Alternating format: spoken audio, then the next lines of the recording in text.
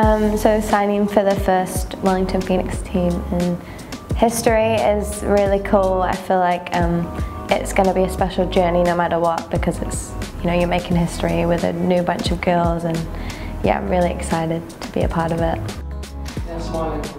So I've played overseas before, but playing in Australia now, going into a new league is going to be a bit of a challenge. I have been to Australia before. I watched the A-League, I watched the W-League beforehand and follow all the games, so I'm really excited to actually be a part of it and be playing on the field. So yeah.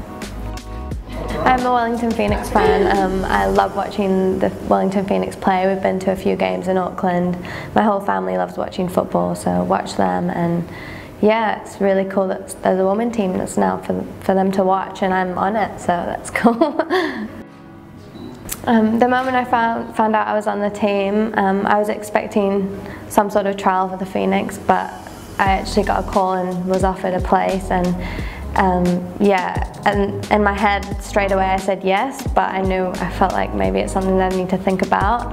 So it took about 12 hours, but I knew as soon as I took the call that I was going to be on the team, and it was more just having a conversation with my family, who were all, you know, 100% supportive and said that I have to do it, and to say no is not an option. So yeah, it was an easy decision. Yeah, so first game of the season, 3rd of December. Yeah, so that is really exciting. I feel like we've got our mindset there, but it's a long journey, but we're excited, I think. We did. Yeah.